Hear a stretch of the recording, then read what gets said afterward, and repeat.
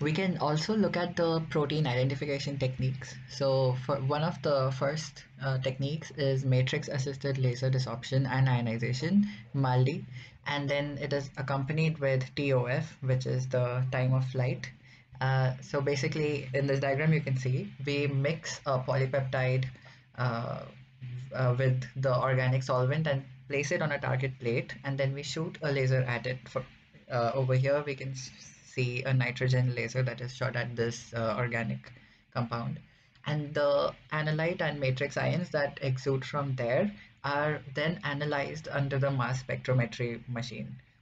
Another technique to create ions like this from the proteins is called electron-spray ionization mass spectrometry, which basically calls for all the polypeptide mixture to be dissolved in a solvent and then pushed through a very narrow capillary.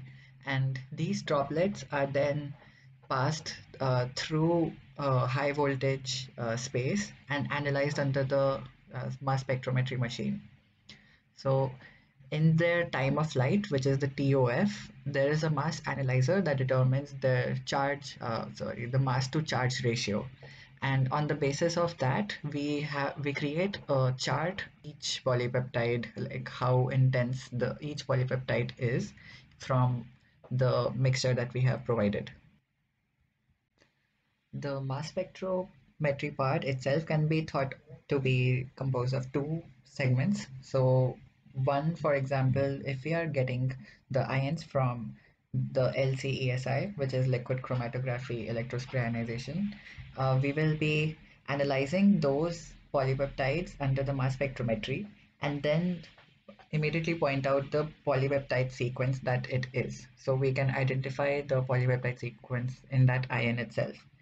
But if we want to fragment more information out of this, we will be able to run the mass spectrometry machine again after we have analyzed this ion in the first channel. So we will be running the mass spectrometry machine again on this ion, and we can see all the amino acid residue chains that are that compose this particular peptide.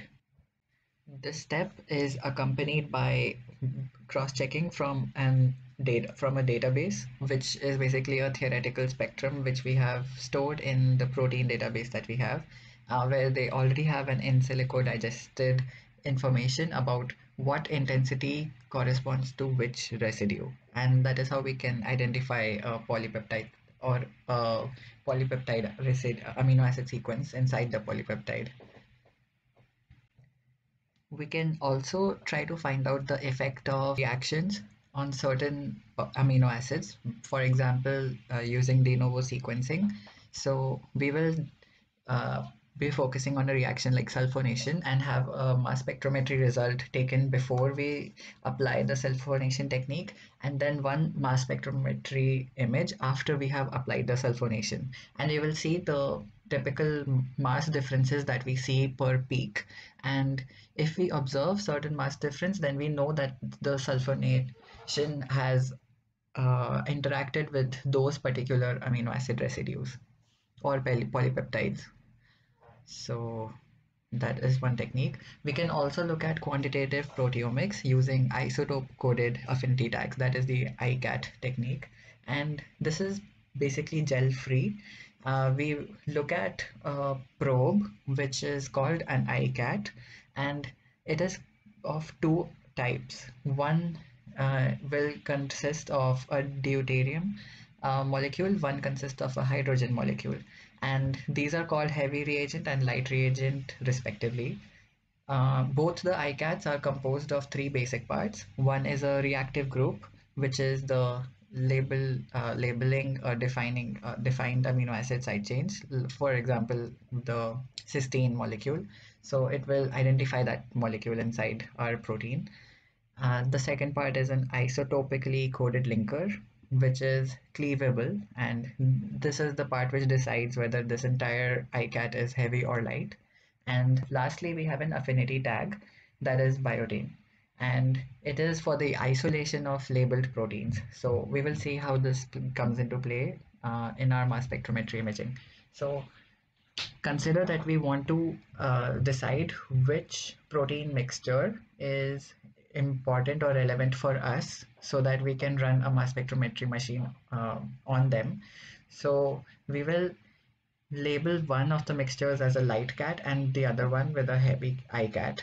And we will proteolyze this entire protein mixture and then enrich, basically isolate all the cut sequences that contain the ICAT tags and run that under the mass spectrometry machine. And then we will see the peaks at the locations that we want to observe.